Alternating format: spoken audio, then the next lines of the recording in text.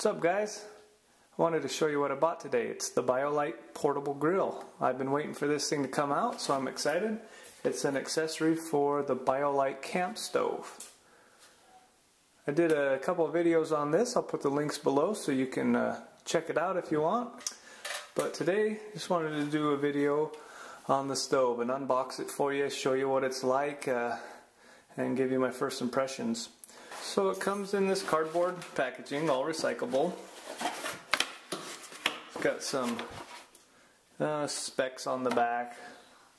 It's got 55 square inches of cooking area. Folded, it's 9.5 inches by 12 inches by 3.25 inches.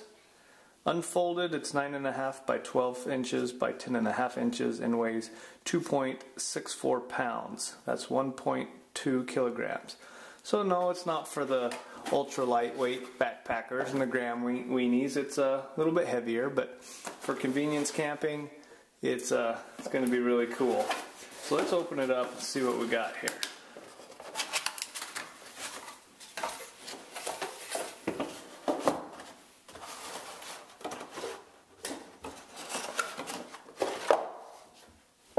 Alright, here it is.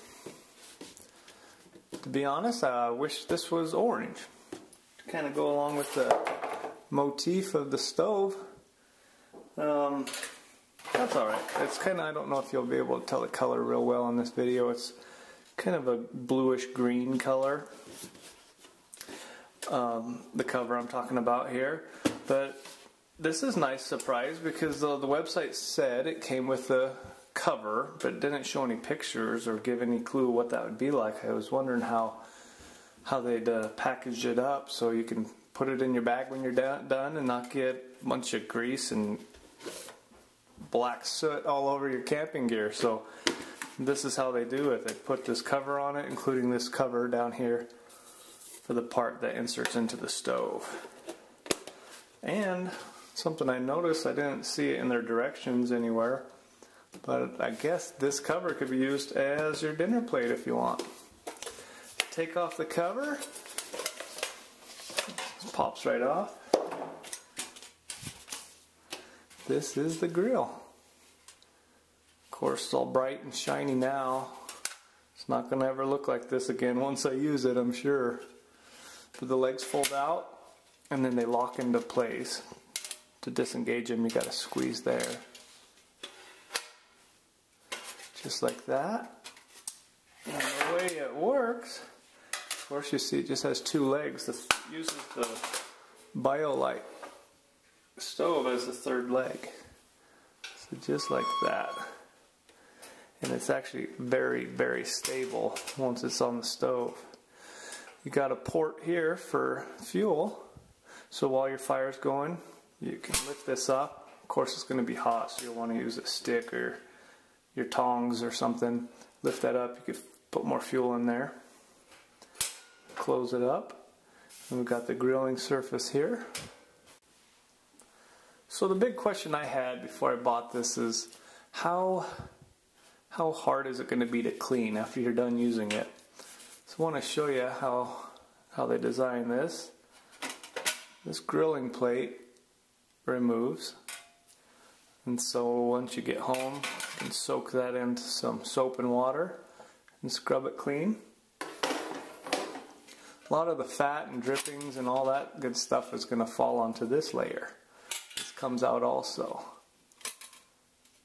And so that comes out so you could soak that in some water. And then of course you're left with this piece here. Now I'm a little concerned, you know, a lot of the dripping is going to get through the holes of this layer. If you have really fatty hamburgers or something, I'm just picturing the grease coming here and going down into your stove, which is a little more difficult to clean. So we'll see how that goes. I'll do a test and put up a video of that pretty soon. So that's one worry that I have, and maybe you can get around that by putting some tin foil in here or something. Not sure yet, but anyway, we'll see how it goes just as it is now. And I probably won't be cooking anything with too much fat in it. I'm thinking mainly like hot dogs and stuff. Chicken maybe. But anyway, so that's the Biolite grill. So there it is, just a quick overview of the stove. Wanted to get it open and show you what it's like in case you're like me and curious and thinking about getting one for yourself. Here it is again, all set up. Looks kind of like a spaceship or something to me. These funny looking legs. But tell you what, it seems to be a pretty good design. And I'm excited to try this out. And again, like I said, I'll put up another video of me cooking something, and we'll see what happens and how dirty it gets and how hard it is to clean. But that's it for now. Thanks for watching, everybody. Catch you later.